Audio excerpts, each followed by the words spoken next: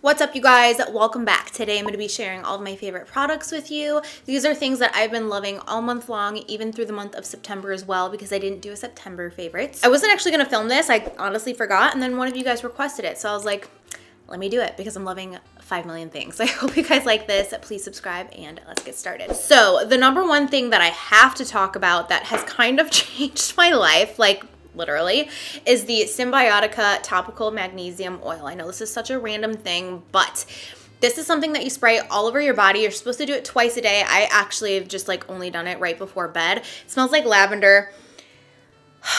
This absorbs straight up into your system and it just helps me sleep. Oh my gosh, the difference when I use this is like night and day. It's good for you. I've heard like, what is it, like 90% of us or something are deficient in magnesium or something crazy like that. Don't quote me, I don't know. But I always listen to the Skinny Confidential, him and her show on Apple Podcasts. And Lauren and Michael Bostic have interviewed the owner or like founder of Symbiotica a few times. And every time I listen to him talk, I'm just so sucked in. I'm so captivated. And finally, I decided to try this out. I also tried the prebiotic, probiotic. I just haven't been consistent with it because I'm horrible at taking pills, big ones specifically. So I haven't been as consistent with that. So I can't really speak on that and notice much of a difference because I haven't been very regular with taking it. But this, I noticed a difference the first night I used it, and every time I use it now, which it's pretty religious now, I use it pretty much every night. I just knock out. I sleep so soundly. I don't wake up in the middle of the night. It's awesome and it smells amazing. And now I'm associating the smell of lavender with going to sleep. I'm getting sleepy even thinking about it. It's just like, it's amazing. So I highly recommend this. And even more so than this itself, I recommend checking out those podcast episodes. I believe there's 3. All you have to do is Google them. It's on the Skinny Confidential, him and her show, and it's the owner of Symbiotica. So definitely check that out. Look into the magnesium oil. It has just like changed my life because it helps me sleep. So then my day is just better, my night is better, and I'm just overall just happier person. So literally changed my life. My second favorite of the month, and I really did rank those. The rest will be out of order, like no ranking, but I had to share like my top 2 things that like really made a difference this month. So it's the oil, and then the second thing is my gua sha tool. This really changes the way that my face looks, I feel. It's part of like the lymphatic system and like draining that out. I'm not a professional by any means. This is the first I've ever really like actually tried it, and it really does help my face to just kind of like get the puffiness away. I've been pretty consistent. I use it 3 times a week minimum. Sometimes I use it every day. And I just feel like, especially in this whole area, this like jaw and here, this is where I get really puffy, like up in here, throughout this whole cheek area. It really helps me and just makes me feel a little bit more confident to start the day and when I do my makeup. I keep it upstairs in my bathroom, but sometimes I'll forget when I do my skincare, so I'll come in here and do my primer and then use this too. It's just really great. I feel like it makes such a difference, and yeah, I've just really been loving it. If you're interested in it, check out some how-to videos on YouTube from some professionals. They really help to walk me through it step by step and figure it out and learn and understand the technique and everything. So if you're into this and you want to learn more, just check out those videos. Next up, you guys have heard me rave about these lately. These are the Merit lip oils. I've got Bel Air and Taupe. These are amazing. I love the way that these just sit on my lips. They look so glossy. They're not sticky. I love the colors. I love the clear one, and mixing this on top of my lip liners. I have got a hair stuck somewhere. It's like stuck in my sleeve, and there it is. It's been tickling me. Anyways, I just keep both of these in my purse. It's great for touch-ups. It's great, like, okay, so like right now I have on a matte lip. This will wear off eventually, and the perfect topper for later on when this wears off is, instead of going in with another matte lip color, I'll go in with a gloss, and it kind of just like mends with my lip color and just makes it better. It's awesome. And I love them on their own as well. Like, not as a touch-up product, just like as my initial product too. But I've just been obsessed with these. I am not really someone that really loves glossy products. So these have changed the game for me in that area. And I really need to order more colors. So I'll link these down below along with everything else. And then another lip product that's kind of in a similar vibe, but totally different, is the Clinique Black Honey lip balm. Why can't I talk? Lately, I don't know what my deal is. I have been having a hard time articulating in videos. I do not know what my problem is. The Black Honey lip balm or lipstick, I don't know exactly what lipstick I guess it is, from Clinique. This is the little baby size. I wasn't sure if I was gonna like the full size. I have a feeling I'll eventually run out of this and get the full size. This reminds me of like the Dior Lip Glow or a NARS Orgasm Lip Balm kind of vibe, where it's just sheer and just gives like the most beautiful berry kiss to your lips. I've used this constantly. This is another product that just sits in my purse. I'm actually setting all of these aside because I'm about to go put these back in my bag. I just love it. It's such a beautiful color. It's perfect for this time of year. It's so beautiful. And again, that's something that I can use on its own without any lip liner, or I can use it on top of lip liner, and I can also use this as a great touch-up product. So those 3 lip products have just been my jam, and I've been loving them.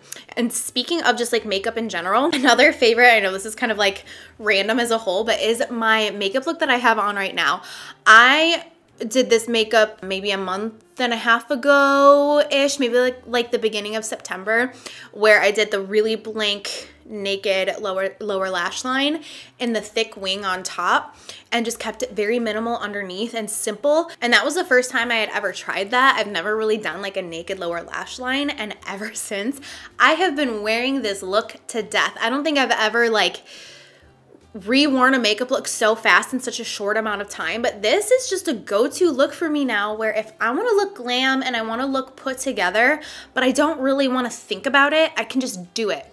I was gonna say that it's like quick and easy. It's really not. The eyeliner takes me quite a while to do, but I've just been loving it. I love how glam I feel with it. I love that I can change out the lip to whatever, and I love that it looks good with literally whatever I'm wearing. So yeah, I'll link this makeup look down below if you haven't checked it out. I do have a tutorial on it, and literally every single thing that I used in that video I've got on my face right now. Speaking of eyeliner, the 2 that I've been using lately are the L'Oreal Flash Cat eyeliner and the Rare Beauty eyeliner. I've been kind of just switching between these 2. I also want to try out the Sigma Wicked eyeliner. I'll be getting that soon to try out, but I really love these and I recommend them, and I had to include these because I've been wearing this look so much and using these products a lot more than I usually do, because I don't normally do winged liner looks. So yeah, a rediscovered favorite product is the Charlotte Tilbury Airbrush Powder, like the face powder. I love this. This is great for touch-ups. I think I did this in my other video too. It's just great to just touch up my oil. It's great to finish off my makeup look with. It's something that I think the reason why I did it in my last video too, it's like, I feel like you can't really get too crazy cakey with this. I feel like it just gives a nice soft finish and a beautiful just overall look to the skin. So I've been really loving this. I have this in the shade 2 or medium, and then I also have the light one, which is really great for my under eyes, but I really don't grab that often. I usually just grab this. So I used this recently, and now I've just been using it nonstop. And then I think this is my last makeup product. This is the Merit Brow Gel. This is in the color brown. I freaking love this. I feel like the spoolie on this is just so perfect. It's kind of like thicker, but small at the same time. So I feel like I can get in my brow just perfectly and make it look really full and fluffy. I think it's like it helps it to grow or condition or something. I just love this. It's my new go-to brow gel.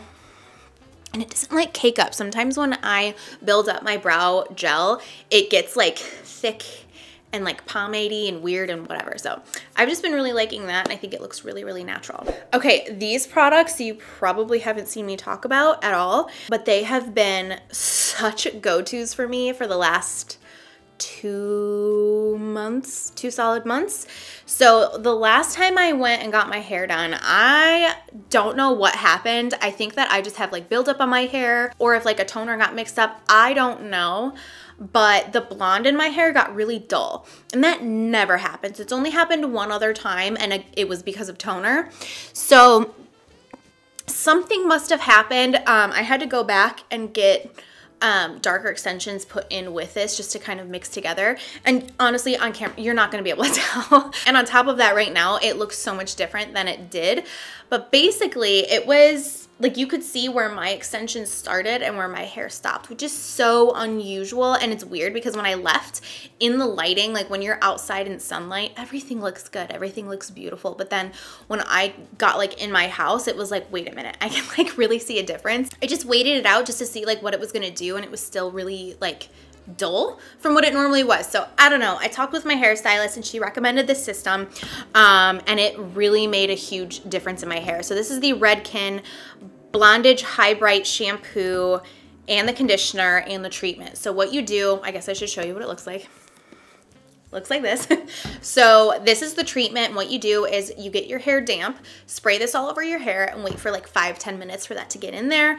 And then you go in with the shampoo, and then you go in with the conditioner. It really helps to brighten up my hair. I notice such a difference when I use this. And honestly, that's what I've really been using the last 2 months, just to help brighten my hair back up. And now I feel like it looks great. I feel like it looks back to normal. I can see some pieces that are a little bit darker than normal, but all in all, I think it looks a lot better. It looks like back to normal. And that really saved my hair. So if you are a blonde, or especially like if you've been blonde for a while and you feel like you just are lacking that like that brightness that blondness can give, check this out, because a lot of times it can just be like the buildup and whatever. My hairstylist also recommended, what is it? It's like a Malibu treatment. I didn't end up using that, but because I felt like this was enough. But yeah, kind of like a weird situation. I don't know what happened, but I think it looks fine now, especially once she mixed in my older extensions just to kind of like warm it up. But I'm actually due for a highlight because it's been a minute since I've had it highlighted now. So yeah, just wanted to share that because that has like really changed my hair. It made a really huge difference. Okay, so that's everything for makeup and beauty and that whole category. Now I've got 4 things in the clothing and fashion area. So first up, I have my Uggs. I actually have 2 pairs of Uggs. I got these ones here, which are the regular height ones, and then they're short here. And I got them in the like, I think it's called the chestnut color or something like that. I was undecided on whether I wanted these ones or the platform ones. You guys voted on Instagram and said that you thought that the platform ones were ugly. I got them anyways. So I got the higher ones and the platform ones because I've heard that the lower ones and the platform ones are actually kind of dangerous. I mean, whatever. I'm not like doing anything crazy, but these ones are really cute. They have the zipper on the front, and then they have this little red tab in the back. I honestly feel like they're very different. I know if you're thinking of putting an outfit together, I think that both of these would work for each of the outfits, but I actually use them for like different things. And I've been using both of them a lot. I was like, is this a little excessive? Yes, it is, to get 2 of very similar Uggs, but I've been wearing the crap out of them. I think they're so cute. These ones are definitely a lot more trendy. They're not going to be everybody's style. They're not going to be everybody's taste. I bet you though in a year you're going to be liking these. That's how I was with like the dad shoe vibe, like the New Balances. I thought they were so ugly for so long, and now that like, I don't know, I feel like some of that style is like going out of style, and I'm like, oh, I kind of like that like oversized dad shoe kind of thing. But yeah, I think these ones I wear more often. They're easier to just like go with different outfits, where these you have to commit to like the platform style. But if you're short like me, these give you a little height, so I really like those too. So I wanted to share those. I'll be doing a fall try-on haul pretty soon, or like a fall winter try-on haul, because I cannot believe that we're like at the cusp of winter. But I'm gonna show you both of them on in that video so you can see them. So if you're on the fence between the 2 or whatever, then you can see them on and get a good idea. But I had to share them because I really have been loving them, and I don't regret either pair. and I really do wear them both. Okay, and then next I have my Lululemon Scuba sweatshirt. This one is the green one because this is the one that was clean, but I have this in kind of like a maroon burgundy color. Then I also have it in a black, and the maroon and the black one both are a half zip, where this one is a full zip. And this one also has a hood. In general, all I'm referring to is like this scuba style from Lululemon. I think that it is so flattering on. It's so cozy. I feel really comfortable in it. I wear it out and about. I wear it to the gym. I wear it around the house. I just love it. I feel like it's really great quality. It's thick, but it's not too hot either. It's just perfect. And I like that it looks very like clean and chic at the same time while you're also cozy. So I really been loving those, and I've been wearing all of them nonstop. And then lastly is this, it's technically a sweatshirt, but it can work as a jacket. It's this like Sherpa jacket sweatshirt from Abercrombie. I got it in a size medium. This is what I wore in my Christmas decor shopping video at Pottery Barn and Crate and Barrel. It was so cozy. I was actually a little warm in it because that day got to like 70 degrees outside, so I was pretty toasty. But it's so flattering. The bottom of it kind of goes in like this sort of shape.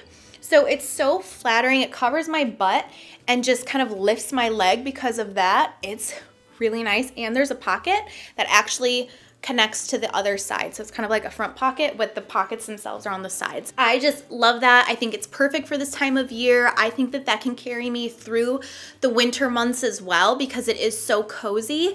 You can wear it as a sweatshirt. If it's extra cold, like under 0 degrees or something, you could wear this as a sweatshirt and put on like a coat on top of it. And then the other thing I forgot to mention, on the inside, it looks like this. It's kind of like a, I don't want to say, it's almost like a faux suede on the inside, which is so nice, especially for like a Sherpa sweatshirt like that, because I have another Sherpa style sweatshirt and it's so uncomfortable on the inside because hairs get stuck through it, like Pretzel's hairs, my hairs, and they poke me through my sweatshirt. So I always have to wear an undershirt under that kind of stuff, where this one, I don't have to do that because of the lining. I definitely see myself wearing this for months and months and months to come. That completes everything for this month's favorites video. I hope you guys enjoyed seeing what I've been loving. Please let me know down below what you've been loving. I'd love to know, especially because right now the Sephora sale is still... What is up with me talking lately? Especially because the Sephora sale is still going on. Let me know your makeup recommendations. I cannot.